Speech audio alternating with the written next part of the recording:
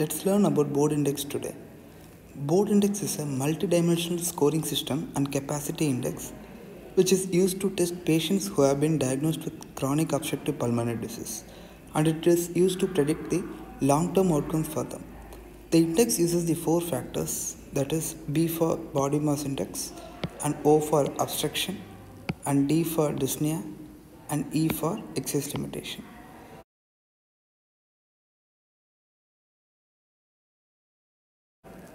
These indexes are used to predict the risk of death from the disease. The BODE index will result in a score of 0 to 10 dependent upon the body mass index, FE1 or the forced expiratory volume in 1 second, that is the greatest volume of air that can be breathed out in the first second of a breath, and dyspnea based upon the modified MRC dyspnea scale,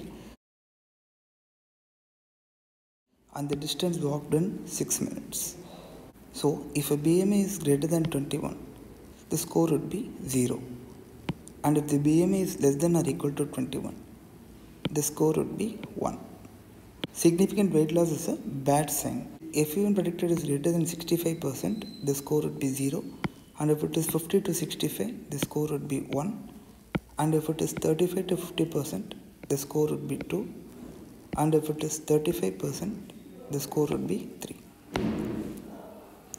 And based upon the dyspnea grading, the score would be 0 if the MMRC grading for dyspnea is 0 and 1, and score would be 1 if the MMRC grading for dyspnea is 2, and score would be 2 if the dyspnea grading is 3, and score would be 3 if the dyspnea grading is 4.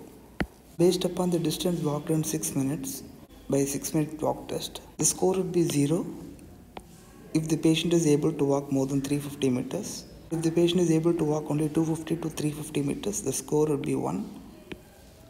If he is able to walk 150 to 250 meters, the score would be 2.